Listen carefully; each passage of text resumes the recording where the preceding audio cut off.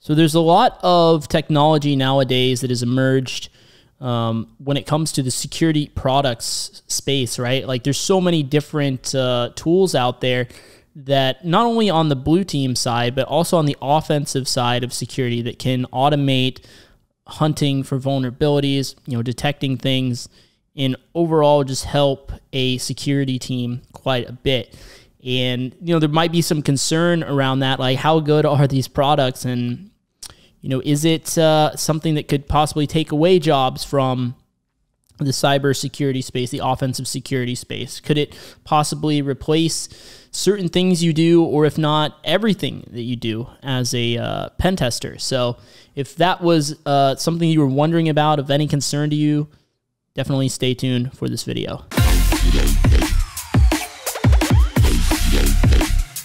What's up, guys? This is Ryan from Elevate Cyber, and I'm just going to get right into it. I'm going to quote something that my friend Josh over at Eat-Lift Program, check him out on YouTube if you haven't already, for any needs you might have for learning programming or anything like that.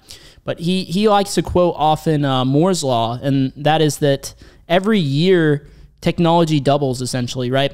Really, Moore's Law is talking about the number of transistors in chips.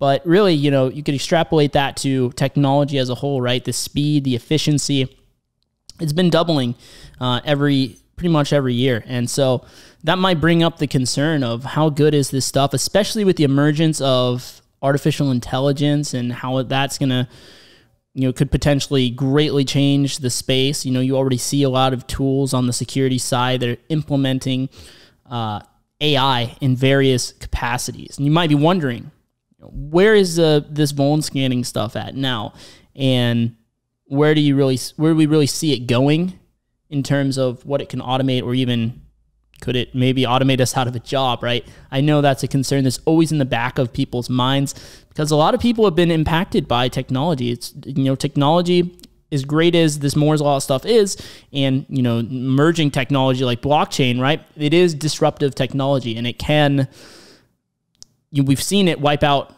other industries, make them obsolete. And so that might be that's a pretty valid concern on the security side. What does that mean? Well, right now, I will say, for us as pen testers, there's so many, the vulnerability scanning is by no means a replacement for what we do as pen testers. There's a lot of issues with the vulnerability scanning, even the tooling that uses AI, okay? AI is also very much in its infancy, and the thing about AI right now is that it requires a human to really work, right? You have to feed in, like, for example, right, if you want to, without getting too in the weeds here, if you want to, there's a certain type of AI where it's just taking in a bunch of data, right?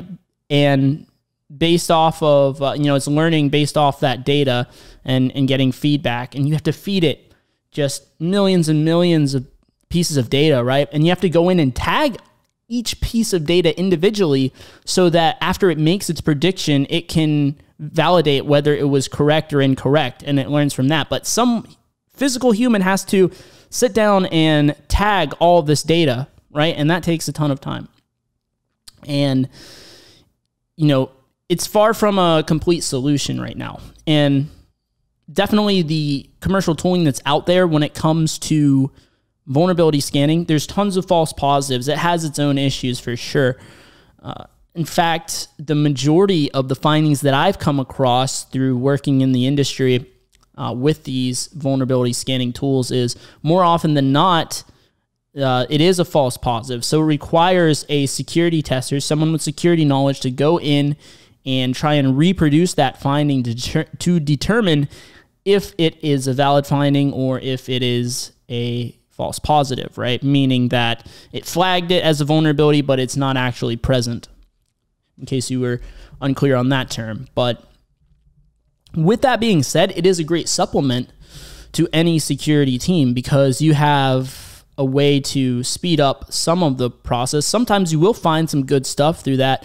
And there are certain areas where the automated scanning is more efficient than a human, better than a human, For example, if you're looking for DOM-based cross-site scripting, that's extremely difficult to find manually You have to look through all the source code. You have to have or acquire a pretty intricate knowledge of the JavaScript that you're dealing with, right? And especially if you're on the security side and you didn't actually write that code, that's going to be very cumbersome, and it's going to be a very negative ROI, versus all the other vulnerabilities you could have found with all the time you're spending trying to find this DOM-based cross-site scripting. That's where you're better off just relying on a scanner to find something like that.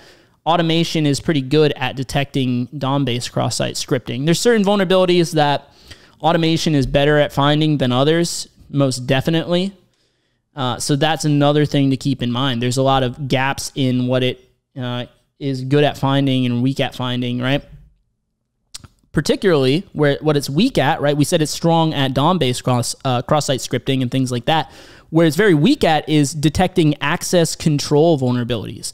If you look at a lot of the really high-paying bug bounties out there, oftentimes it's access control related findings because automated scanning is really bad at being able to try and replay those requests and things like that, and it really requires the intuition of a human. And as this industry is always something that's going to be like, hackers are always the guys that really think outside the box.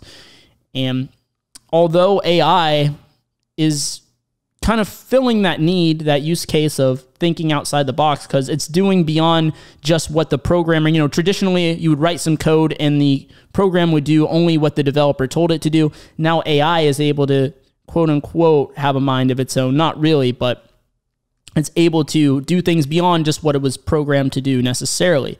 But with that being said, there's so much kind of background knowledge and contextual knowledge that a security tester brings that I don't see our job as pen testers being automated out anytime soon at all, because that's the whole value of having, people to add as an addition to your security team. You do the automated scanning, you automate where you can, but you still need people because, the human brain, we can think contextually, right? We can see, oh, I recognize this, and that reminds me of the time that I found this one website that wasn't validating this, and because I'm this level account, what if I try to replay this? You know what I mean?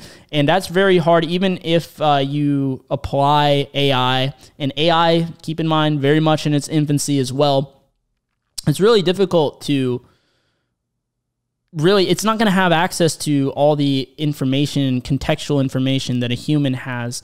And I don't see that changing anytime soon. Maybe in some utopia really far out there, we could eventually get there one day, but even still, right? There's so much that people are finding constantly. People are thinking outside the box to find things that you might never have thought was possible. Because what hacking really comes down to is just finding creative solutions to things, right? And it's all about being efficient and things like that, right? You can look at certain programmers as hackers, right? They find innovative solutions to problems, and that's something that will never be automated away. So let me know what you guys think of this topic down in the section below. And I hope this helped clear up the difference between the vuln scanning and actual pen testers and what we do on a day-to-day.